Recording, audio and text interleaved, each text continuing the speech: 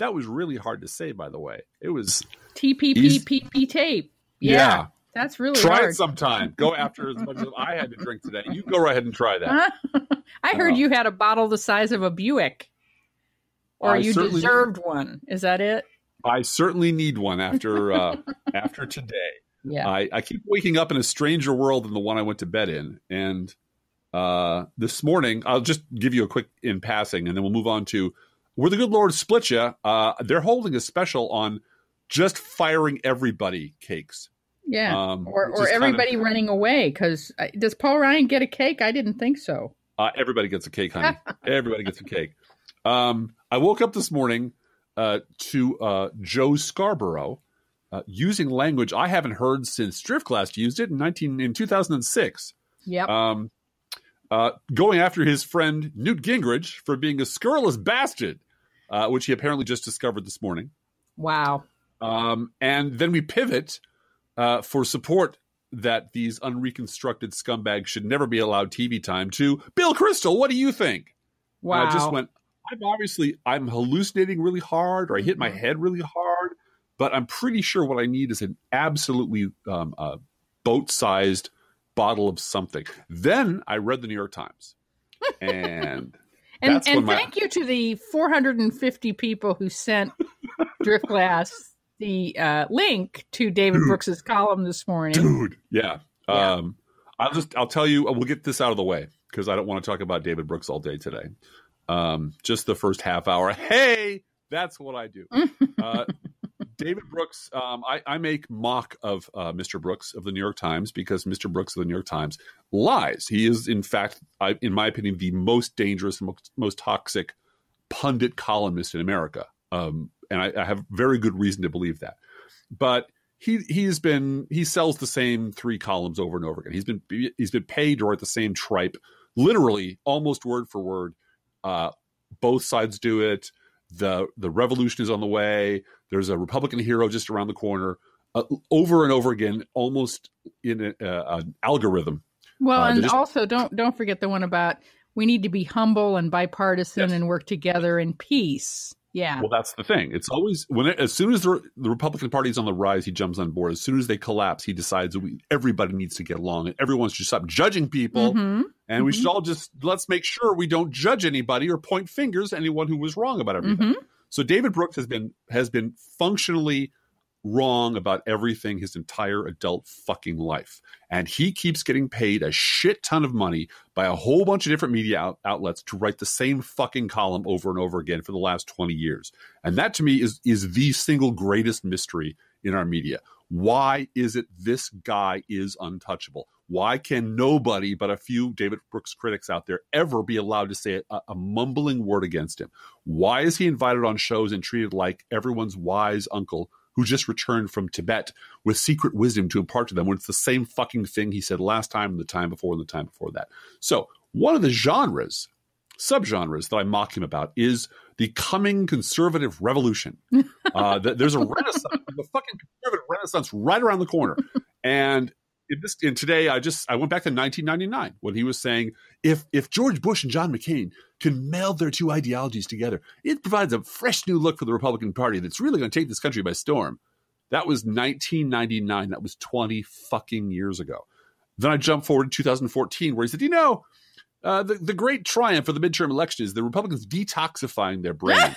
Yeah, under Sarah Palin, things were going bad, but things have gotten so much better now. Right around the corner, the Republican Party is going to turn that fucking corner. And then, of course, Donald Trump comes down the escalator. Yep. And we all have to pretend that nothing David Brooks ever wrote existed. And that's where his colleagues come in. His colleagues are all very good about never, ever mentioning the shit David Brooks wrote last week, ever. Right. So what's the title of today's David Brooks column?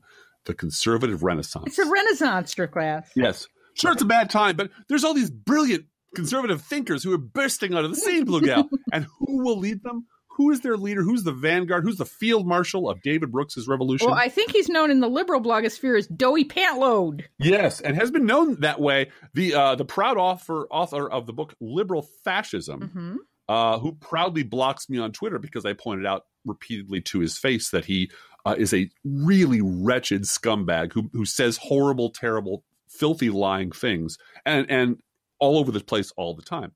Jonah Goldberg is going to lead the revolution, this conservative renaissance. Only person I can think of who would be worse than Jonah Goldberg for his renaissance would be Dinesh D'Souza. Yeah, well, but otherwise, this is the worst you can get. Yeah, I have a feeling this column had been written 2 weeks ago, and instead, but it was Kevin Williamson, and then he had to go, oh shit. Whose name can I pull out of my ass to pretend that there's actual thinkers on the right? Hey, what about that Jonah Goldberg fellow? He's got a new book coming out. It's going to be great.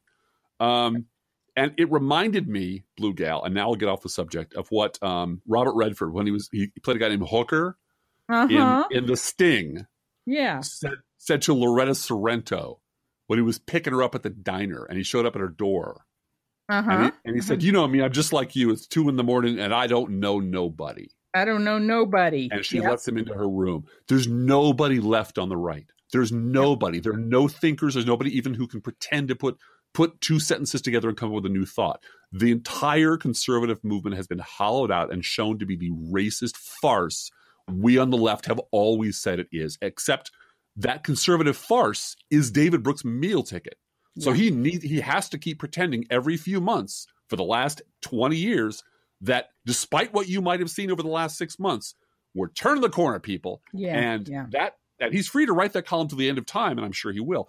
Again, the enduring mystery is why the New York Times keeps putting money in this asshole's pocket. Why is he taken seriously anywhere? And that I don't know. One day I'll find out. I have friends in New York who travel in circles who do tell me that he is taken very seriously by very, very rich, inbred idiots in New York City. And that doesn't surprise me because that's the fairy tale they want to believe. Right. But I cannot understand how after all this time, anyone continues to give him money, a lot of money, more money than you and I will ever see, Blue Gal, to trowel out the same lie over and over again over such a long period of time.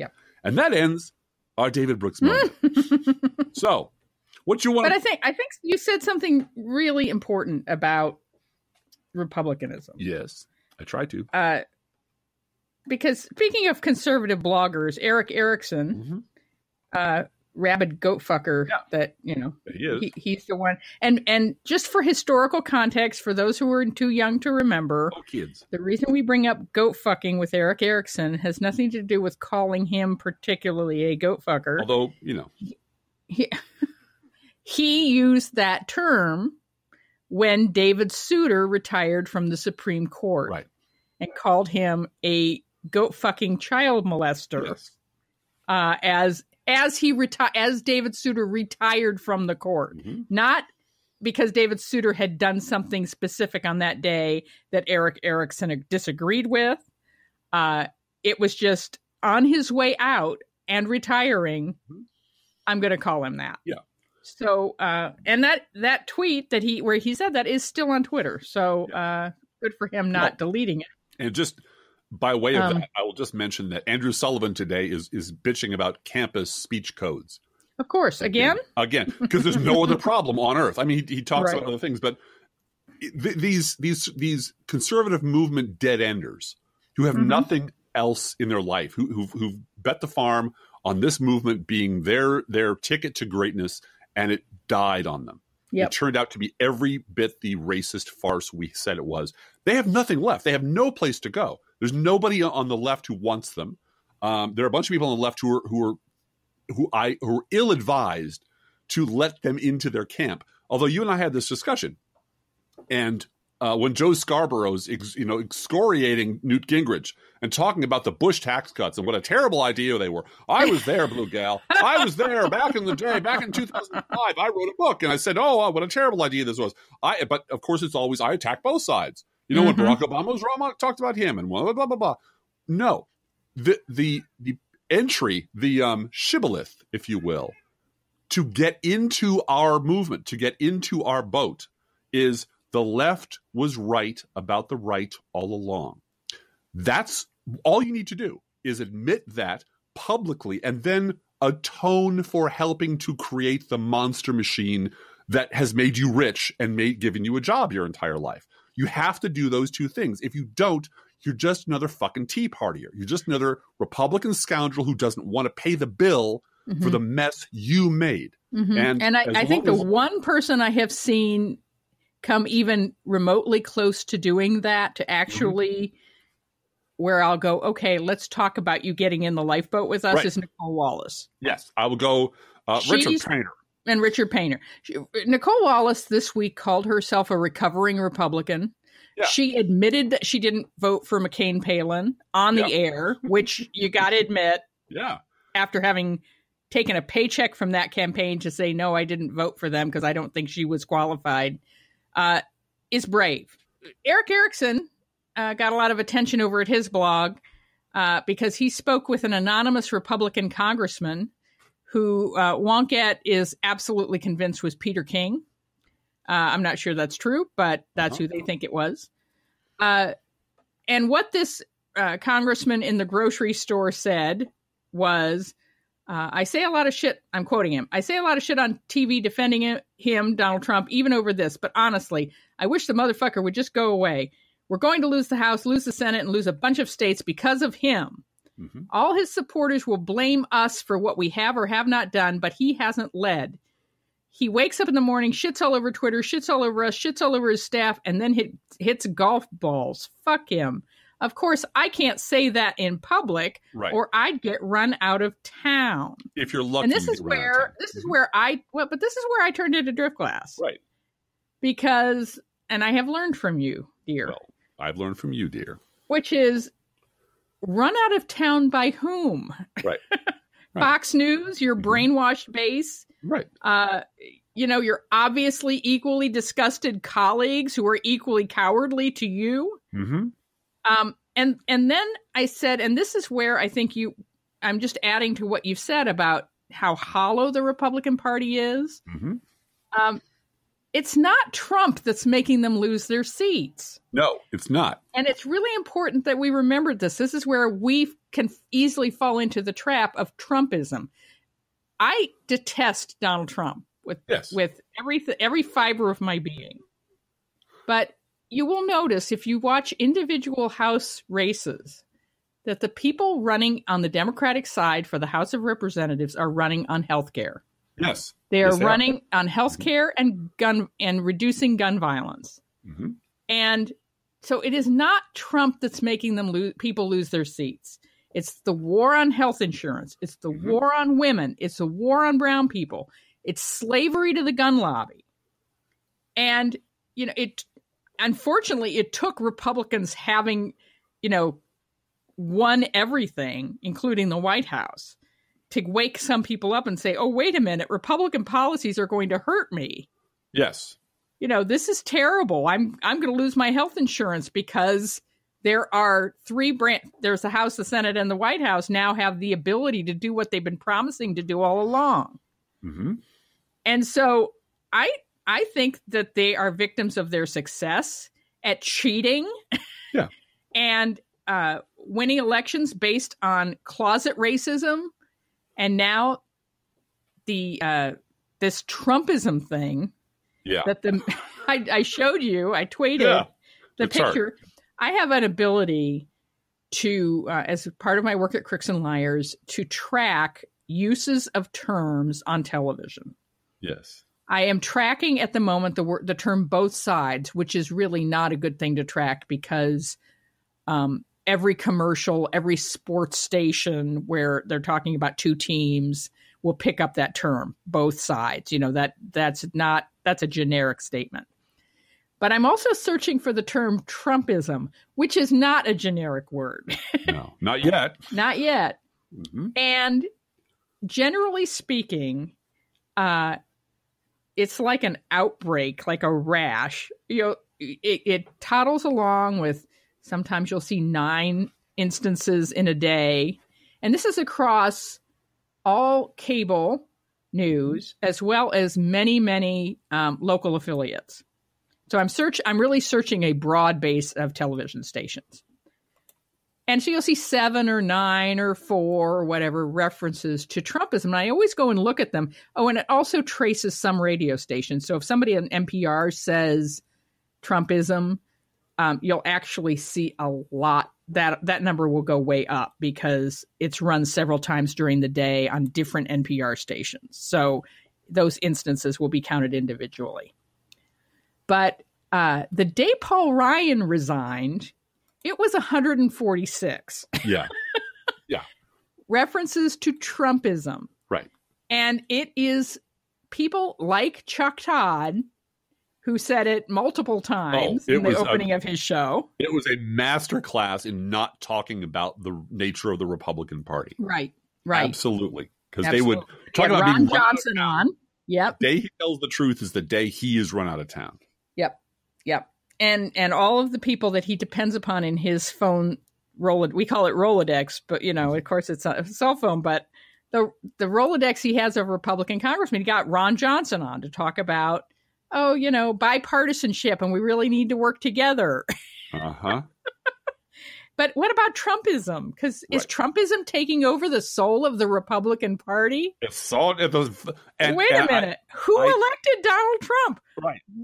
What primaries did you cover in 2016? I don't get it that. And what did I say last night, Drift Class? I'm not trying to interrupt you, but no, you said a great. I wanted David Brooks, and who was the other conservative I said should be in the Hunt? Oh yes, Hunt. It was Bill Kristol. Bill Kristol and David Brooks should be put out in the middle of a field with whatever weapons they have at hand, along with the Donald Trump for president, fuck your feelings T-shirt wearers, right? and let's see who survives, right? Then it's the Arena Star Trek episode, right? And you know what? I really don't care who wins because we're all winners. We're all winners in that universe. But you said something really important too, which is it took the Republicans winning the House and the Senate and the White House. For their base to wake up to the fact that, oh shit, they're coming, they're screwing us. And they're fucking us over. Now, remember, in 2005, that was true too. Exactly. These people are not just Republicans, low information voters in general. Right. But my point being, the people who vote Republicans are incapable of learning. They cannot be taught. The people whose job it is to lie to the public and say it's always both sides and the American people this and the American people that. And what do the American people want? I don't know. Cannot. Their business model, their psychological makeup, their financial future is dependent on lying about the Republican Party. And they will not change. It doesn't matter if you belt them in the head with a 2x4. It doesn't matter. They are functionally incapable of changing. What we can do, however, is we can change. We can learn from the fact that shit, we want all this is the same Republican Party who elected and reelected George Bush and cheered him on right up until everything went south. Then they all put on funny hats, said, we never heard of George Bush. George Bush who? Bushism was a terrible idea. Why can't we get back to real Republicanism?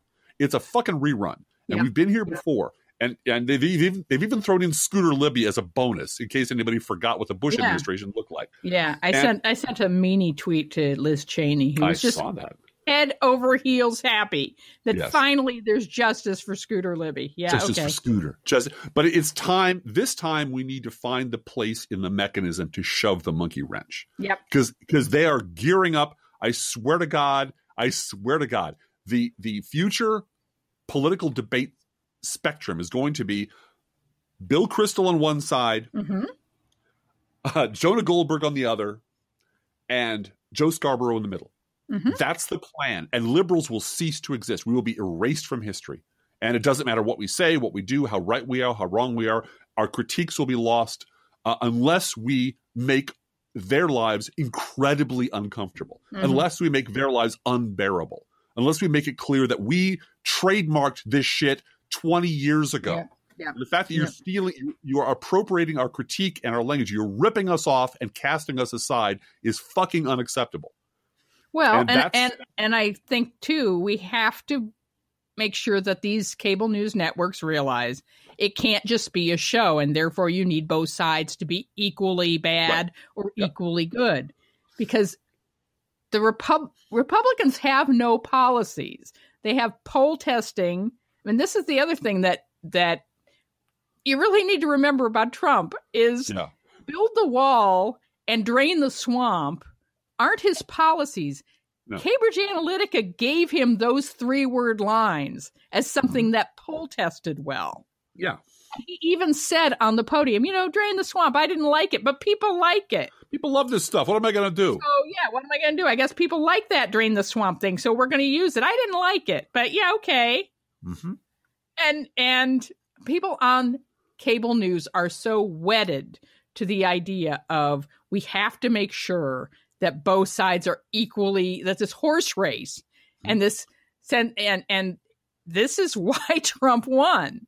There was such a sense of, even up to the last minute. Remember Joe Scarborough screaming at Brian Williams because his pet, Mark Halperin, had suggested that Trump could win? Yeah.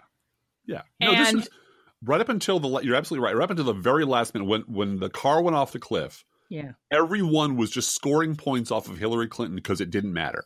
It didn't matter. And that includes James Comey, too. Yeah. We can get rich. I can make my name. I can make my bones, kicking the shit using Hillary Clinton as a pinata because that's what we've been doing for the last 20 years. And she's going to win. It's inevitable. Yeah. So we can use, she's an inexhaustible supply of hate and rage that we can leech off of, that we can just pound her ass.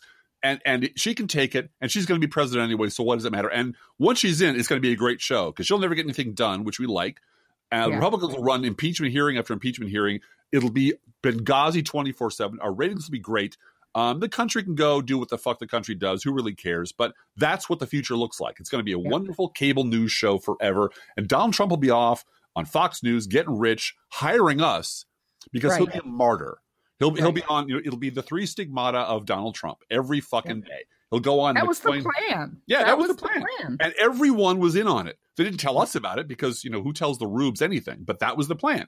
They all proceeded on that assumption, and they put just enough pressure on the system, along with the Russians, along with Cambridge, along with James Comey, to tip the election. And along with an awful lot of white privilege. Yes. And people thinking, well, it's not going to affect me. Along with Matthew Dowd saying, the corrupt duopoly is really the problem here. I urge everyone to piss your vote away and vote green or whatever. Right. All of those things added up just enough to tip the election to the worst person imaginable for the job. And now they're doing exactly what they did after the Bush administration collapsed, because the Trump administration came pre-disastered. Right. You knew what the fucking thing was going to be before it ever started. The Bush administration, they had to beat cheeks the hell away from all the nice things they'd said about George Bush after it became clear that he was a nightmare. But Trump, they have to pretend, I don't know, that the last 2 years never happened, or the Republican Party didn't pre-exist the trip down the escalator or whatever. And that's what you're seeing in the media right now, this incredible, all-out, all-hands-on-deck effort to protect their fucking jobs. Yep. Because if it ever gets out that they were gaming the system for ratings, that they were all pals with Donald Trump, that liberals have been right about the Republican Party since the dawn of time, they're all out of a job, and the entire industry collapses, and they cannot permit that to happen. They would much rather see the country collapse than to see their ratings drop. That's the fact, Jack. So, speaking of people who are casualties, if you can call them that, of this the arrival of Donald Trump on the scene, I hear that Paul Ryan has decided to quit his job to spend more time in Galt's Gulch. He's just the ghost of Ayn Rand. Apparently, he's already got job offers from the banking industry. So, and he'll be able to retire at 50. Sure. Hey, he's a soulless, zombie-eyed granny starver, which hat tip Charlie Pierce for that. And there's always room in the corner office in some Koch brothers subsidiary for scum like that. There's always room for that. And you know what? The rehabilitation tour, the Paul Ryan, the noble man who fell afoul of an evil force. He's just a numbers guy, Blue Gal. He's just a family guy. He just loves his goddamn. You know what? I'm sorry if you think you've spent time away from your family, but you have a job where you work basically 3 days a week, 4 months a year.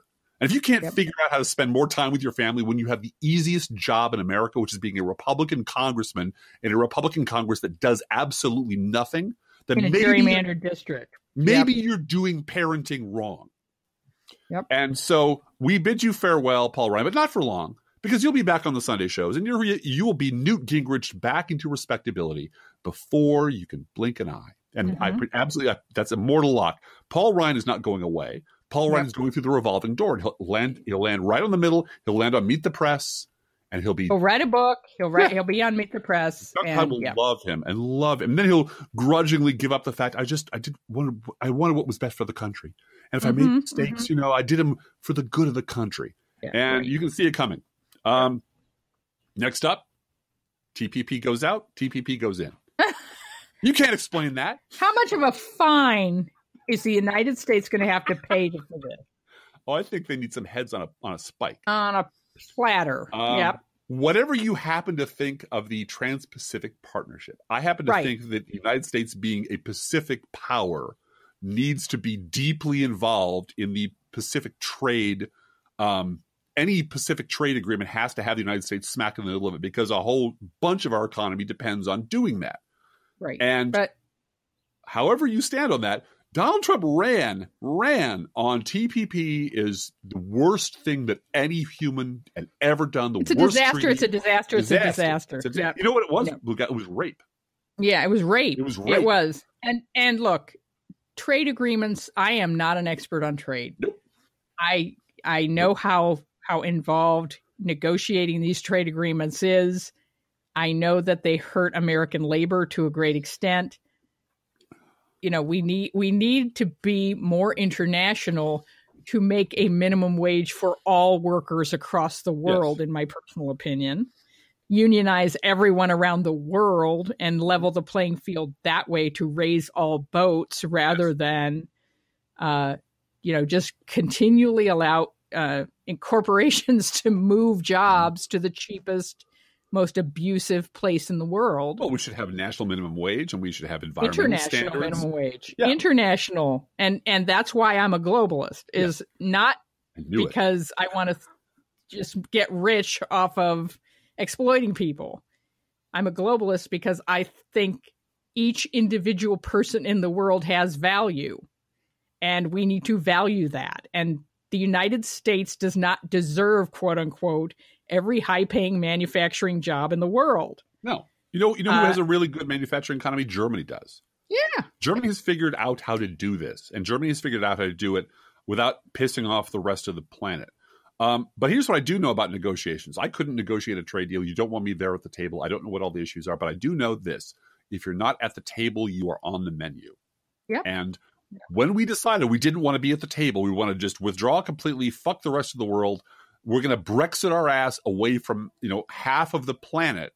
China was happy to take over for us. Absolutely. Yep. And you knew there was going to be a price to pay. The only people who didn't realize there was going to be a price to pay, and it would be hefty, are the fucking idiots who voted for Donald Trump, are the farmers and factory workers who decided that this guy was such a keen negotiator that he was going to go out and get him a better deal.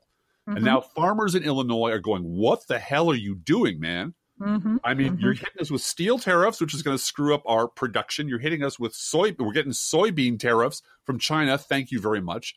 What the hell's your problem? And it's like, no, don't worry about it. It's going to be great. In the end, it's going to be great. No, in the end, it'll be great for you.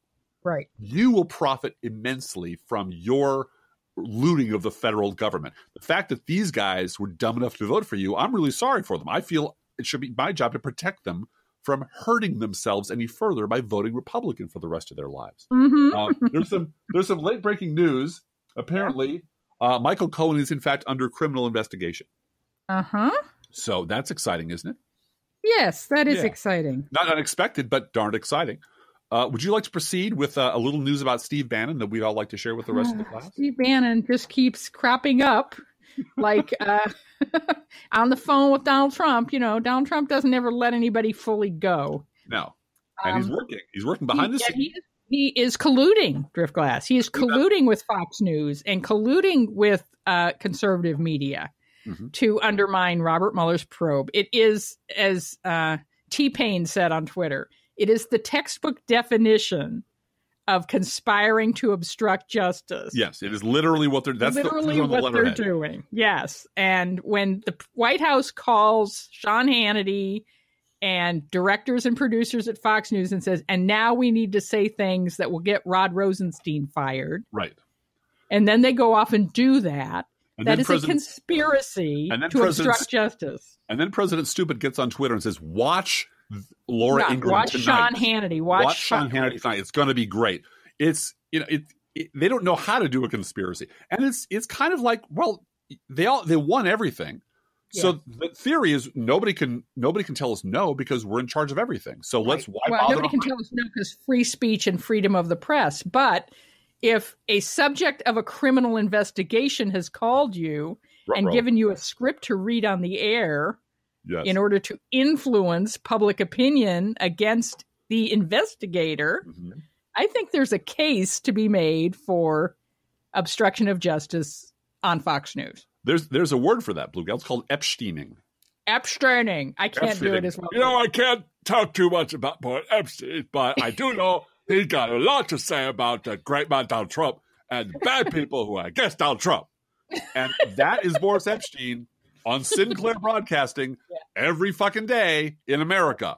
And there's a lawsuit going on about that now, too. Yeah. So James, apparently people are bravely quitting Sinclair stations, and I'm proud of them. I want to heads up. Too.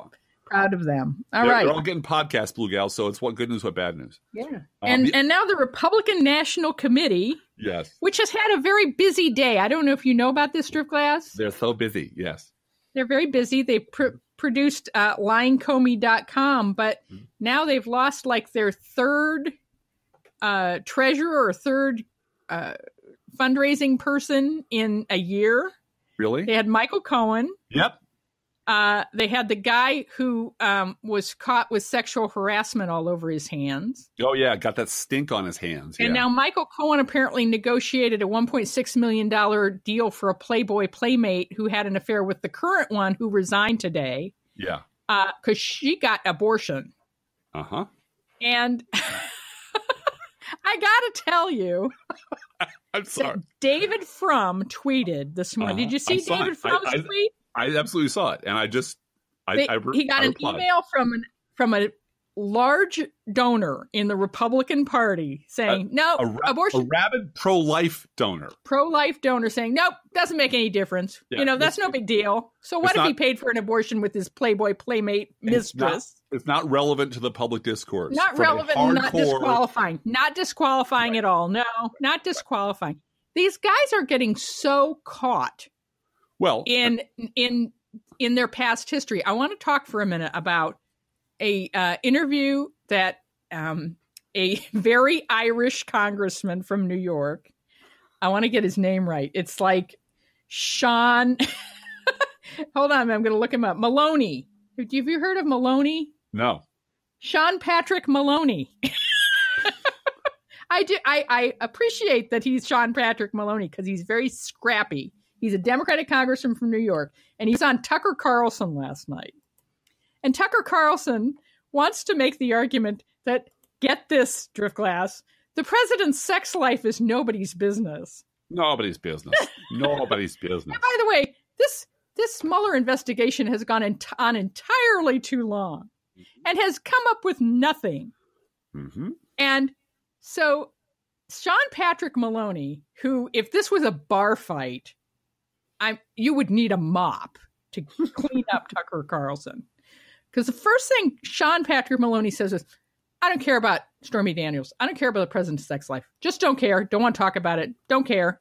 Don't think it matters. Don't care. I just want to talk about Mueller. And then he said, I think Mueller's done okay because he's gotten 22 indictments, 13 Russians, 100 felonies. And I just want a bipartisan consensus on letting this investigation do its work.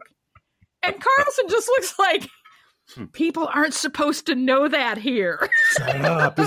I was told there'd be no math on this show. Yes. And then he reminded Fox News viewers who had never been told this before. Mueller's been at this for less than a year. Right. Because on Fox World, this has been going on since 1967. We think it's time to stop. Time to stop it. Stop it. Mm-hmm.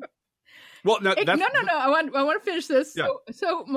Maloney had an opportunity to say that twice. 22 indictments, 13 Russians, 100 felonies, Tucker. And Tucker's like, all right. But look, the point is, we saw this week federal agents basically break into the office of the president's lawyer. Don't you have a problem with that? And Sean Patrick Maloney said, Tucker, I think when you say break in, you mean execute a legal warrant. Well, Tucker said, no, they came in by force and they weren't welcome. And Maloney said, yeah, that's what people do when they execute a search warrant, Tucker. Wait a minute. I'm aware of that, says Tucker Carlson. And Maloney says, oh, and by the way, it's called due process. Yeah, I'm aware of it, but is it a good thing? And so at the end of the interview, Maloney, again, this was the second time he said 22 indictments, he's got a bunch of indictments. And Carlson says, okay, I'm with that. Let's roll it up and get to the business of running the country. Yeah. And Maloney says, and now? No, Maloney says, a bunch of indictments as part of running the country. And he says, oh, sure, I feel a lot safer now that Paul Manafort's in jail. Thank you very much. And now, panda sex. Now panda sex, exactly. Yeah. No, you know what it was after that? I didn't keep that in my clip, but the next part was, and now we have Mark Stein. Yeah, of course we did. Of course we did. Of course we did. To talk about what a criminal Robert Mueller is, Well, so. it'll go in one ear and out, their ass. Right, it doesn't affect that. And but that's how you do it. I did want to applaud Sean Patrick Maloney. Your grandmother's proud of you, Sean.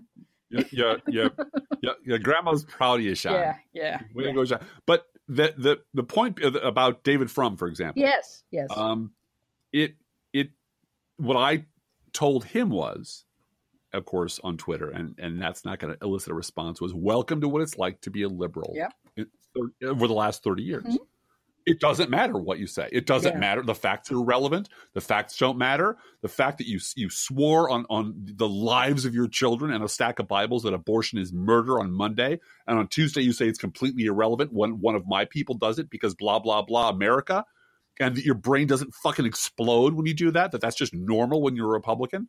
That's what it's been like, David, being a Democrat, being a liberal, as you people have told us that the problem is you don't meet us halfway. You don't compromise with us enough. You don't negotiate with us. You don't see our point of view. Your point of view, David, the point of view of your party and your movement is 1984. It's Orwellian.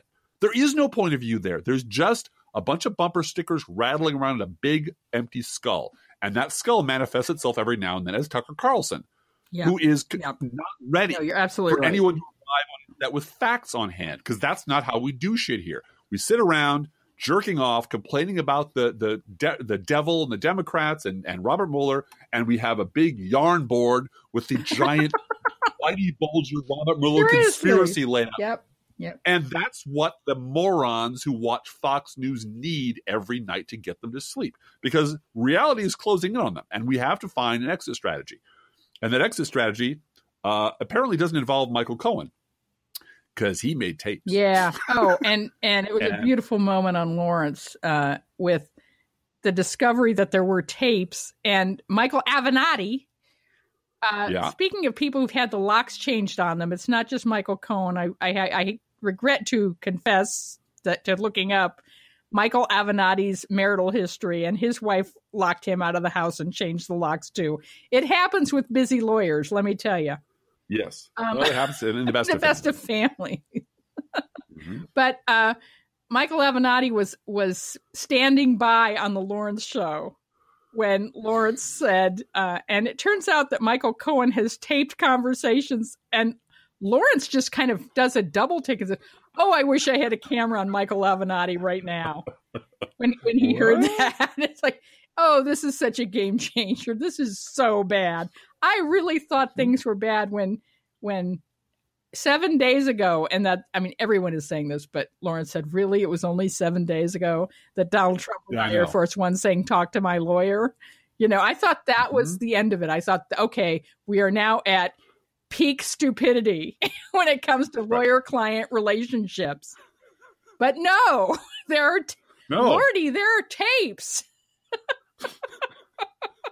Well, and as we said, they got into Avi's stash. Yes, they did. Oh, well, we should explain that. Not everyone has watched Ray Donovan.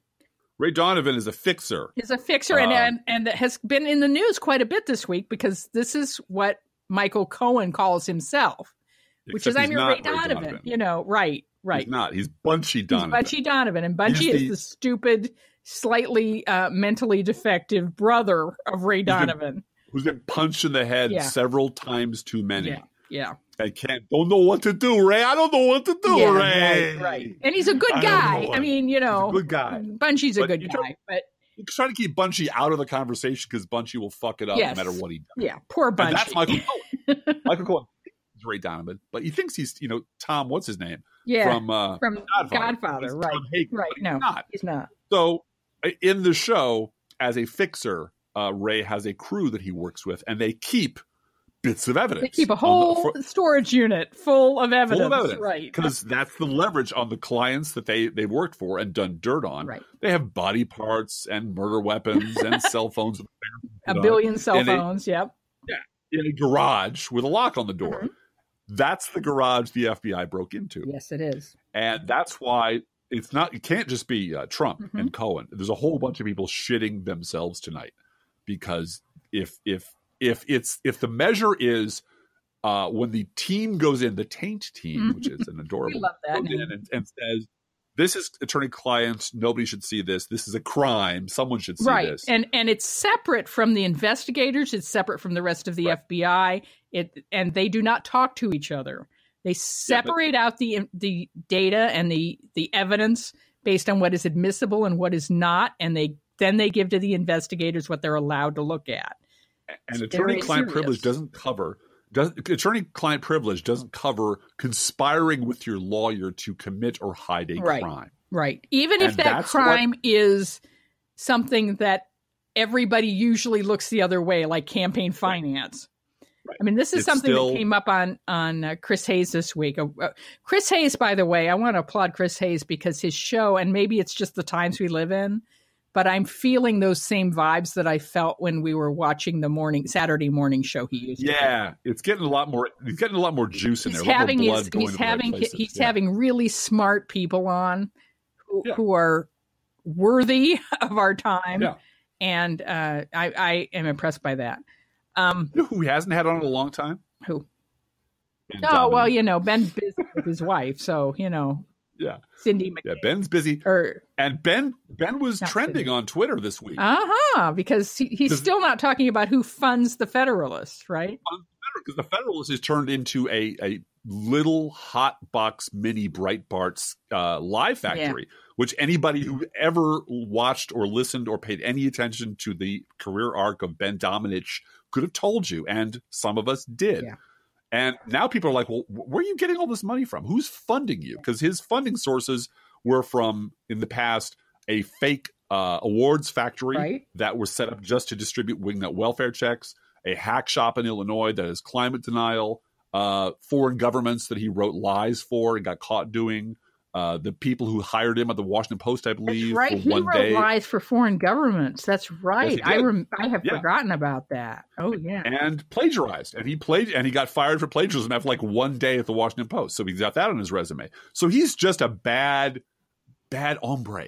He's just a bad dude, Blue Gal. And has always been, except he's untouchable, except he's a friend of a friend. So he gets to go on television and he gets to get on the radio and he gets to have money put in his pocket to produce this horrible shit. And he gets to marry into the McCain family. Meghan McCain, not Cindy. Right. Yeah. Right. Yeah. Hey, Drift Class. I have a feeling that as stupid Watergate speeds up, our emotions are going to be in a bit of turmoil. I know that's and true. I felt that way when when I heard the news that Scooter Libby was pardoned, and we were, hearing that Rod Rosenstein was basically standing by to be fired, and we don't know if that's going to happen this afternoon or not. Right now it's 3:21 p.m. Central Time on Friday the 13th, so we don't know. But I'm wearing a little bracelet that I got from our friends that did our contest for us. And it says on it, "Not today, Satan." Yeah. And I just want to remind everybody of that, that the winds and the waves are going to be around, but there's also a still small voice of truth. And that's where the real power lies. So God is not in the wind. God is not in the waves. God is in the still small voice of truth. And that doesn't mean we don't go out and march the hell out of this thing when it happens. No. And scream our heads off. But it means that inside, take care of yourselves, folks, because I get nauseous sometimes when the Scooter Libby thing happens this afternoon.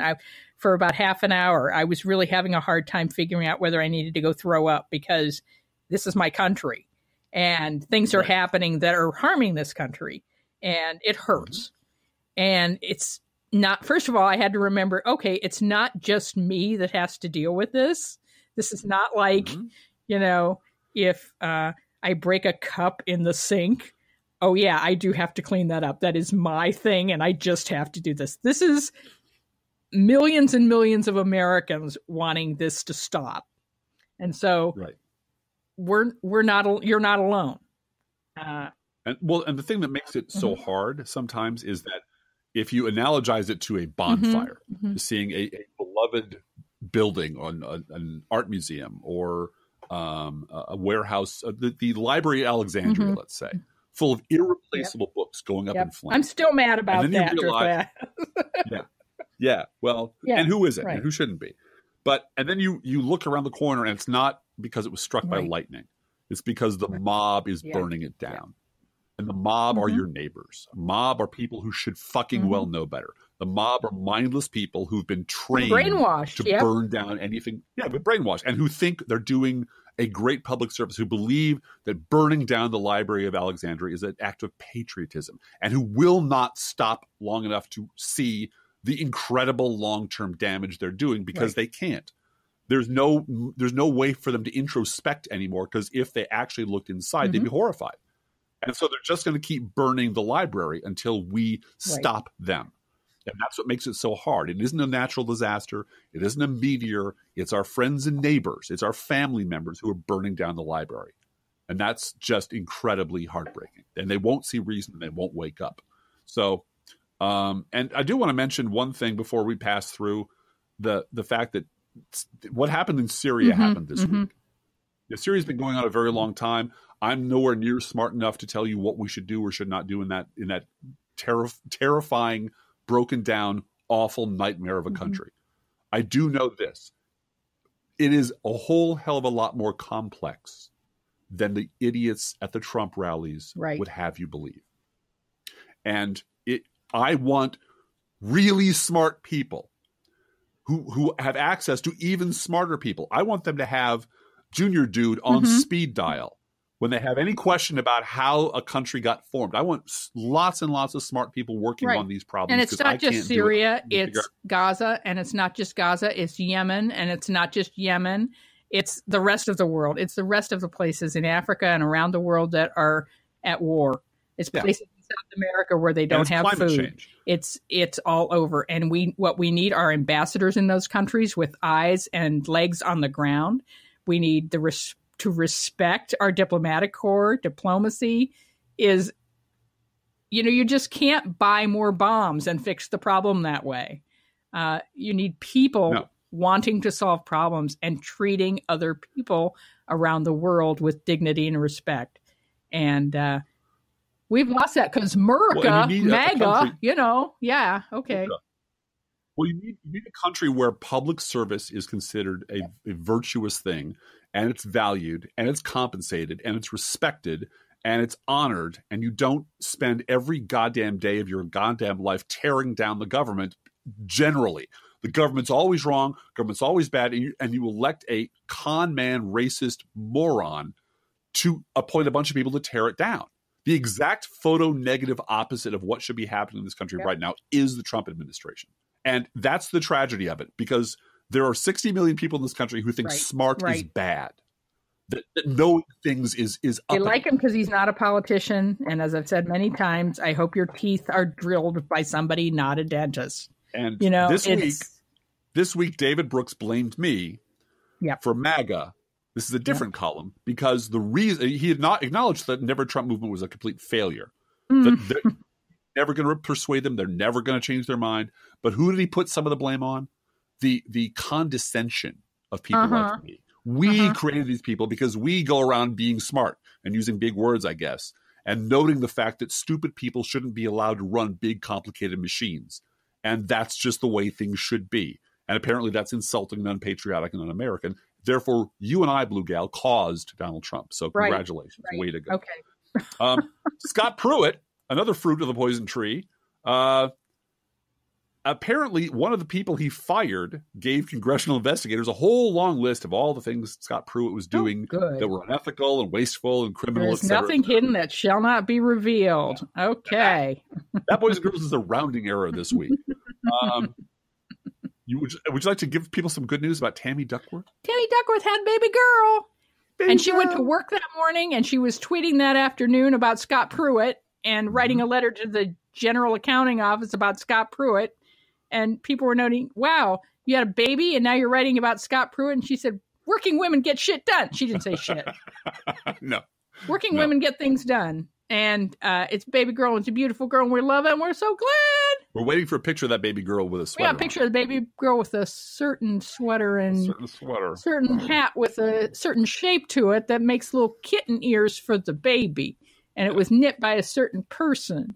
Okay. Just saying. Apparently, Donald Trump wants to fire everyone except the guy who cut the deal not to install sprinklers in the top floors of Trump Tower. Yeah, he doesn't want to fire him. Yeah. Well, the law says you don't have to do that. The silence of the media on the dead person in Trump Tower is pretty remarkable. Yeah. It is. Older buildings do not require sprinkler systems, I guess, because New York City says landlords can't afford that, and they're probably right. And there's a housing crisis on Manhattan Island, so we're not going to mess everybody up by requiring sprinkler systems. But in the meantime, it means some people are going to die in a fire. Yep. Mm-hmm. Would you like to mention the fact this week was the week that Mark Zuckerberg sat down in front of?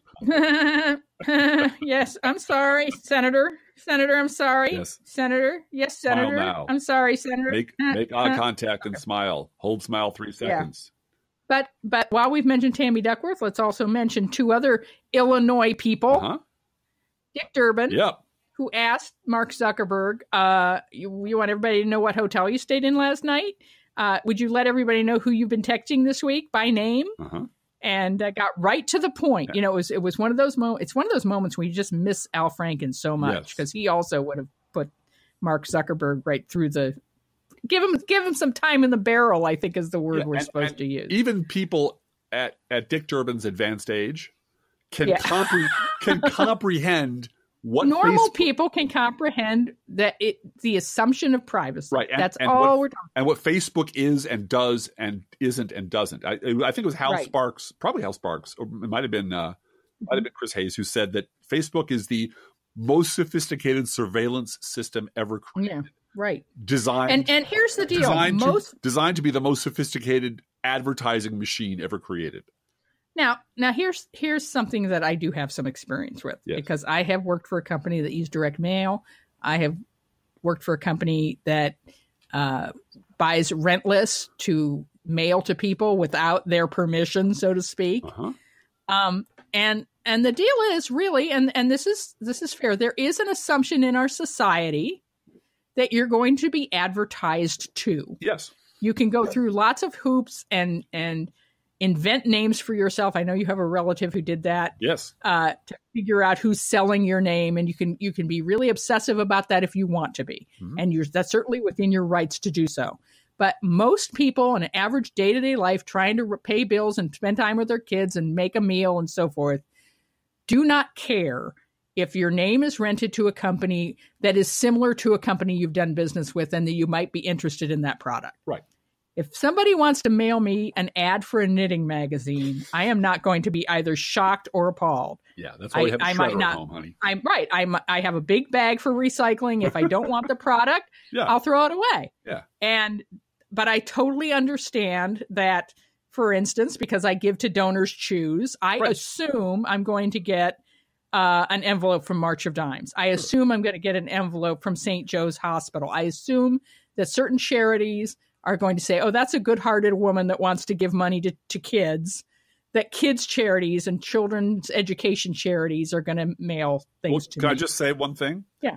I'm still getting emails from a certain moving on-ish organization that promised me once that I sent them $3, Donald Trump would never win the election. So, yeah, right.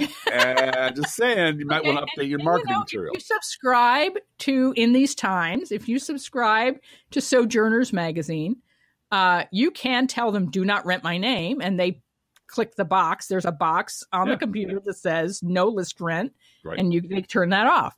But there is an assumption with Facebook users that if I log onto Facebook and I go look at yarn patterns and I join a club named Knitting and I join a yarn factory website and so forth, yes, I'm going to see some yarn ads on that page. Sure.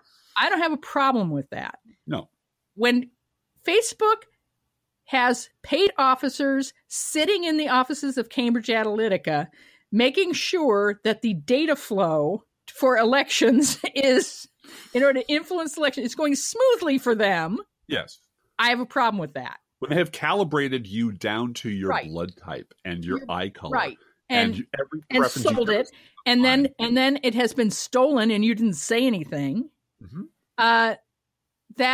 That's when you've crossed the line. You have really crossed a line. So the other thing I want to say about Facebook and Mark Zuckerberg is we totally forget how new all of this technology is. Yeah. And how new the internet is. It's just a part of our everyday life. Mm-hmm. You and I were talking about this driving to St. Louis to get the girls from their spring break. And using a nav in the car, we have a button you can push and there's a map that comes up. Yeah. It's a used car, but it has a nav on it. And we're like, oh my God. And thinking, some things are better than when we were kids. They are. They really are. You can get to the airport. But at the airport, I look around. I make it a point to look around in all public places. And the number of people who aren't looking at their phones is approaching zero. Approaching zero. Yeah. That's why I bring a book or my knitting with me. Exactly. I bring my book or a notepad with me to note down all the losers who are looking at their phones. Well, but you and I have our phones with us because the girls, as soon as their plane lands, they text us. Of course. I have to go potty, so I'll be out after I go potty, and I got to do this. And can we go to this restaurant afterwards? And we're like, well, let's look it up on our phones and see how close it is. And, there's a map, and there's this. Things are better. And once it is that easy to do that, you take it for granted right away. Our children cannot believe that you and I blogged at a time when there was no YouTube. Oh yeah. What? What? No Instagram? No Snapchat? What? Mm-hmm. This is new. And so regulating it, this is the fact that Silicon Valley wants it to be the Wild West and wants it to be unregulated and wants to be libertarian and white male dominated and wants to be able to sexually harass their female employees or not have female employees. All of that is understandable, I guess. Tough titties is what I say. Tough titties to you. The law is going, and this is the thing with Hillary's emails. The law has not caught up with the technology, and it needed to for security's sake. And the Russians and a whole lot of other people are taking advantage of the newness of this and certain generations' innocence about it. But we'll get there. We will get there, and we will regulate it, and there will be pushback, and then they will regulate it again, and there will be pushback, and we'll learn as we go on the consequences of leaving some things alone and bringing some things on board. So, but it's new. You want to? It is. That's the thing. And it's new. And I used to teach this stuff. Yeah. And I've been reading science fiction since I was a wee drift glass, a shot glass, a little person. So none of this actually surprises me. No. Very much. Well, you're first of all, you're kind of somebody who likes to live in a hidey hole. I do. No. Let's put it this way. I am not an early adopter when I don't have an entire IT department to play with. I used to have entire IT departments to play with, so I had no problems. But I believe in properly technologizing each problem as it comes along. Right. I don't believe in doing more than I have to do to solve whatever the problem is at hand. And that works for me. But the world is full of people who have decided that in fact, we have Agorafabulous, one of our advertisers, one of our fake advertisers, never leave your home because everything's digital and everything can be delivered to your door by a drone. So why ever go out in the world ever again? That, believe it or not, is an Isaac Asimov story from, I think, 1945 or 1954, where people going outside into the world was considered a type of mental illness. Yeah. Because who would ever want to do that? Well, that was a story that was written right before 1984 was written. Also, no, not 1984. Excuse me. The other one, the book burning one, Fahrenheit 451. When he wrote The Pedestrian. Do you remember? Yes. Oh yeah. It's based on a true story. He was pulled over by the cops in Los Angeles for taking a walk. For walking. Because it was suspicious. What are you doing out here? And the cop couldn't arrest him or cite him for walking, but he did say, "Don't let me see you out here again." Yeah. And what did Ray Bradbury do? Went right home, wrote a story about it. Yep. So, all right, shall we move on? We need to sum up. Yeah. Okay. Well, I'll skip through a few things that everyone should know. James Comey, as everyone knows about that, there was a doorman at the Trump Tower who was paid $30K to not talk about the fact that Donald Trump might have fathered a child out of wedlock. Might have aborted a child. We don't know. Or might have aborted. Yeah. The company that owns the National Enquirer, speaking of payoffs, apparently paid Karen McDougal $150K for a story it never published. It's called Catch and Kill. Yeah, there's a bigger part to that as well, which is the person that Karen McDougal thought she was hiring as her attorney was actually working for Michael Cohen. And that is a disbarring event, disbarable incident. Yes. Now, here's more good news. Barack Obama is now more admired in every country on earth, more admired than Trump, except for Russia. Except for Russia. And this one, I love this one. Wendy Vitter, super duper Christian wife of diaper David Vitter, is up for a federal judgeship. She refuses to say whether she agreed with Brown versus Board of Education. Yep. And she tried to paint it in the context of, I don't want to talk about any court case. Yeah, and the Democrats on the committee said, that's disqualifying. Yeah. And we think maybe Mike Pompeo is not going to be the Secretary of State because his confirmation hearings are not going very well. He's going to be confirmed because it's Republicans.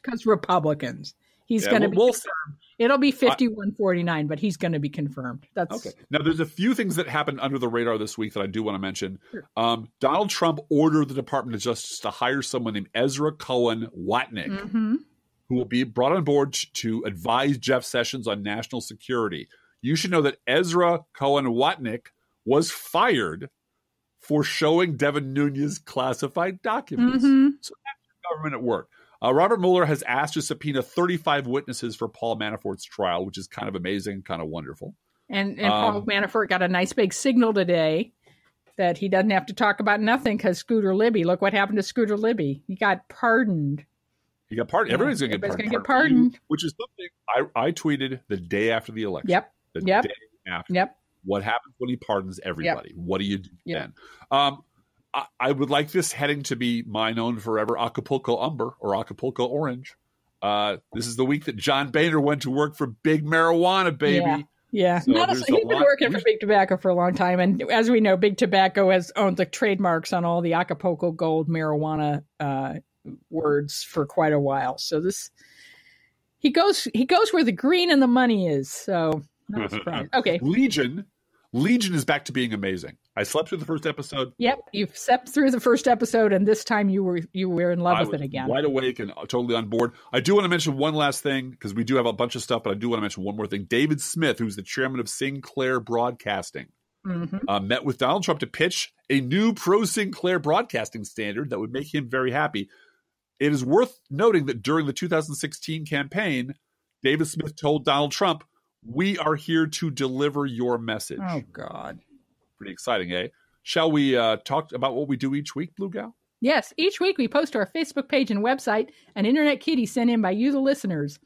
This week's Internet Kitty is Cass. Have you ever heard of the word stochastic? Yes, I have. Stochastic means random patterns. And our Internet Kitty this week is named Stochastic, or Cass for short. Cass is a 4-month-old rescue kitty. He is their first cat. Oh my. And he has 3 main modes in his life as a 4-month kitten. Mode 1 is run around the house. Mode 2 is cry a lot if no one will pick him up. Yeah, I do that too. Not gonna lie, I do that too. Pick me up. And mode number 3 is purr real loud when somebody picks me up. Also me, I do that too. So there's a beautiful picture of Cass on our website and Facebook page. You will notice he has a bell on his collar. So I think there's actually a 4th mode there that we aren't going to talk about. Yeah. But he's wearing a little bell to warn birds and squirrels and other critters that Cass is random. Cass is coming. He's coming, and he's preceded by a bell. So he's a beautiful black kitty. He looks very much like a cousin to Barack Hussein, the Kenyan usurper, and Olive, the parkour kitty, who live at our house. So we love our black cats. They are wonderful to adopt. They're often not adopted. If you have an opportunity, we highly recommend, especially if you have children, to adopt a black cat. They are the sweetest, most affectionate cats out there. They are. They really, really are wonderful cats to have in your home. You can send your internet kitty to us at our email address, proleftpodcast@gmail.com, where you can also write to both of us. Feel free to write us. We love hearing from you. Be aware that if you write us at any of our addresses, we reserve the right to read your email or U.S. Postal Service. Go Postal Unions! Letter on the air unless you say otherwise. Don't forget our gourmet coffee guideline. If you can afford to buy an espresso-based beverage for yourself, and it's getting into iced beverage time, it is. Buy one for us. This is not charity. This is our job. We've heard from a couple of listeners this week who are waiting for their income tax refund to come. We totally understand that. And we appreciate your donation so much when you can get it to us. Thank you for that. Approximately 1% of our listeners support this podcast with a contribution. You can too. See our website, proleftpod.com, for details. We've got PayPal, postal address information, Patreon, and GoFundMe. Thank you to those who have contributed to the GoFundMe. We get that money right away, and that is going to pay about $3,000 worth of medical bills that I have. So we really appreciate your help on that. Please share our show on Facebook or Twitter, and thank you for doing that. Hey, Drift Class, how are the Internet Kitties doing this week? You know, Blue Gal, the Internet Kitties are indeed proven leakers, but they never lie. Let's think about living. Let's think about loving. Let's think about the hooping and the hopping and the bopping and the lovey-dovey. Let's forget about the whine and the crying, the shooting and the dying, and the fellow with a switchblade knife. Let's think about living. Let's think about life.